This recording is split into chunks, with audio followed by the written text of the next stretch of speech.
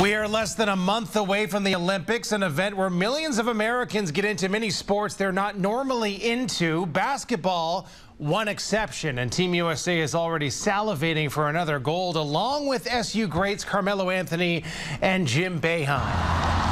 Yeah, the Olympics just a few weeks away, in fact. Team USA training camp will be starting up soon. NBA stars all set to play for their country, including newly crowned NBA champion LeBron James. Here he is back in 2008, the pre-ceremonies. SU head coach Jim Boeheim will be back in the assistant coach's chair in London, helping out Coach K and the rest of Team USA.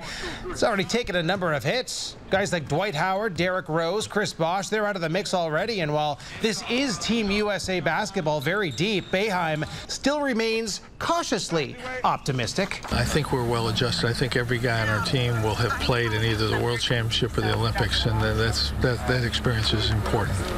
The downside is that Spain and France and some of these other countries, Argentina, Brazil, they're good teams. And in a one-game situation, the NBA playoffs are different. You got to win 4 times, and in international basketball, you lose one game and you're gone. So this will be a task for us. The world's gotten a lot better in basketball.